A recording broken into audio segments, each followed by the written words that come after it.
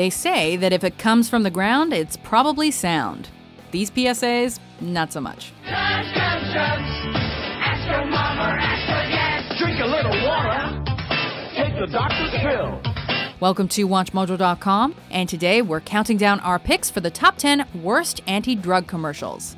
Let a friend push you in, taking drugs, you got a right to say no. For this list, we're considering only commercials and advertisements, which means we're excluding anti-drug PSA movies and propaganda films like Reefer Madness. I thought you were a sport. Of course, if you're afraid. Number 10. Ignoring a friend's problem.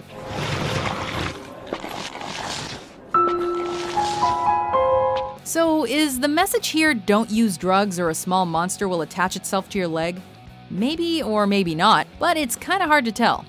One of the main rules of making a successful commercial is being able to get the intended message across to the audience. Somebody has to say something. Whether this ad, brought to you by the nonprofit Partnership for Drug-Free Kids, is seriously misguided or just really weird, it clearly doesn't do a good job of presenting its message to TV viewers.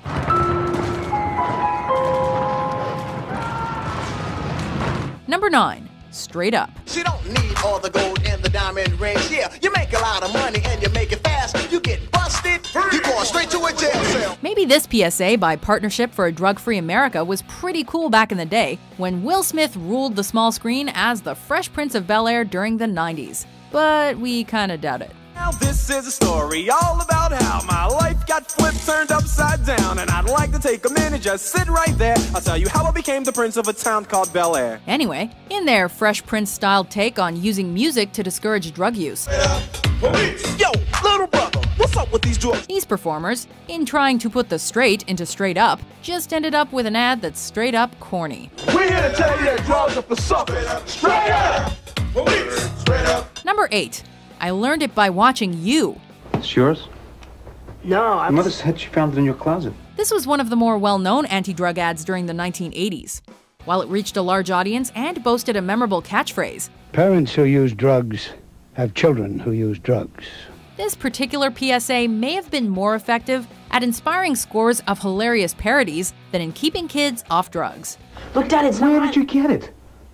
Dad, Answer me. Who taught you how to do this stuff? With overacting that brings to mind an after-school special, this commercial has made the transition from punchline to relic. And it's hopelessly stuck in the era of just say no and big hair. You, all right? I learned it by watching you. Parents who use drugs have children who use drugs. Number 7. It's like putting a gun in your mouth. Smoke crack with me, bro. Smoke crack. Smoke some crack with me, bro. More like a brief and painfully slow lecture than an ad that's meant to attract the viewer's attention. This is crack.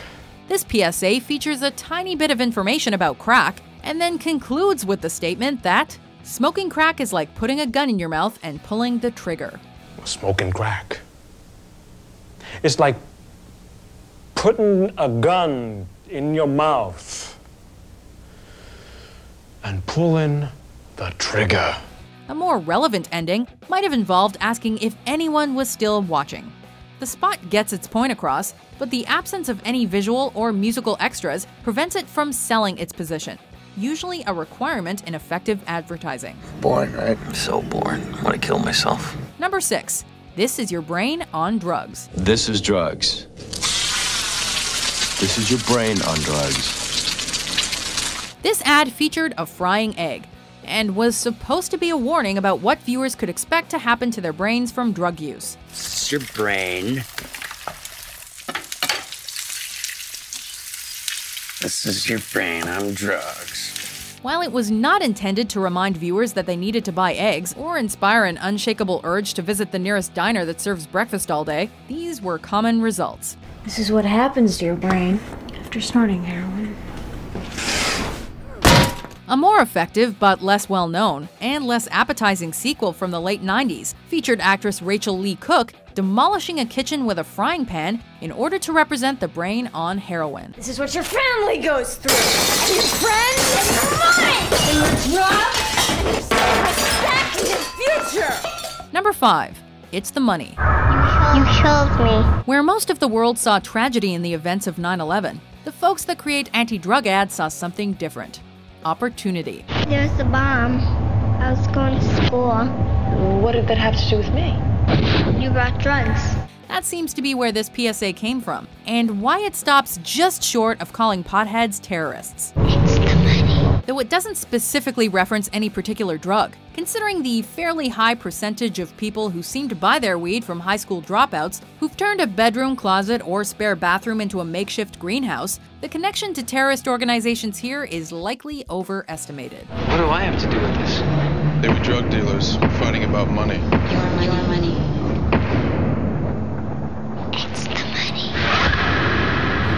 Number 4. This is crack. You don't want to get mixed up with a guy like me. I'm a loner, Dottie. A rebel. Poor Pee Wee Herman. While his later arrest for enjoying himself a little too much during an X-rated movie made him infamous and derailed his career for the better part of 2 decades. I think the question everybody was asking at the time is what were you thinking? His arrest for marijuana merely resulted in a bad anti-drug PSA. This is crack. Rock cocaine. It isn't glamorous or cool or kid stuff. From the weird lighting to Paul Rubin's deadpan delivery, a more effective message may be that crack is bad because it makes a person boring. Look, everybody wants to be cool, but doing it with crack isn't just wrong. It could be dead wrong. Now, if only Pee Wee had been required to make a PSA for that movie theater incident.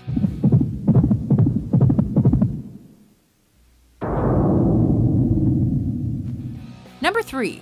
Snake. Hey, little dude. Send your mama and daddy out of the room. Ever been around a really bad person who suddenly morphed into a snake? Didn't think so. But life must be different for the people who create anti-drug ads. This spot is based on the concept of a drug dealer turning into a dangerous, albeit well-dressed, viper. You know who I am. Snake. Dealing in weed, coke, crack. Your choice. Take one hit and you'll do anything to cop more. This particular PSA was probably much more effective for would-be drug users who were afraid of snakes than for those who had pet boas, though. Now, some folks will tell you that I'm dealing in poison. But hey, do I look like the kind of guy that would do that to a kid like you? Yes! Number 2. I'm not a chicken, you're a turkey. I got some stuff you just gotta try. What is it? Pot. It's understandable that an anti-drug PSA would want to show kids that they can stand up to anyone who tries to pressure them into using drugs. But this ad unjustly maligns innocent parties in the process. What are you, chicken? Dissing poultry in order to get an anti-drug message across to the grade school set is simply uncalled for. What should he do? Kate. Get a teacher. Excellent. Get a pizza. Get real. In fact, when we watch this commercial, we feel like asking the Teenage Mutant Ninja Turtles what our fine-feathered friends ever did to them. I'm not chicken. You're a turkey. He's right. Drug dealers are dorks. Don't even talk to them. Cowabunga! Before we reveal our number 1 pick, here are some honorable mentions. This is the way it's been since she started smoking pot. She's all lazy and boring.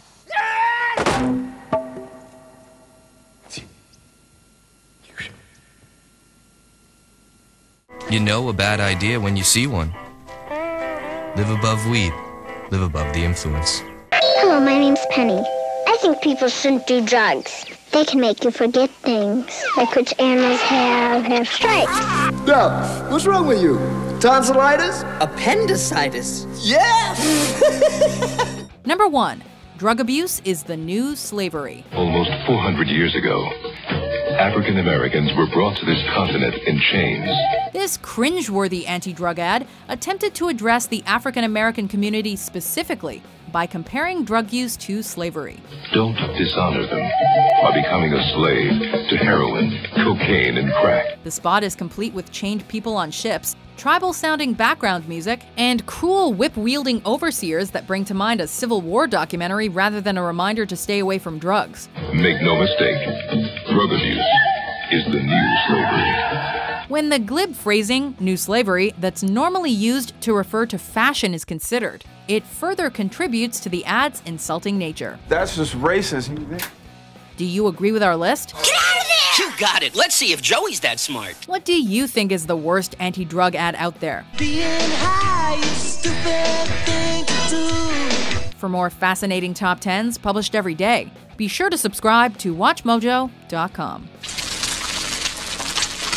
Any questions?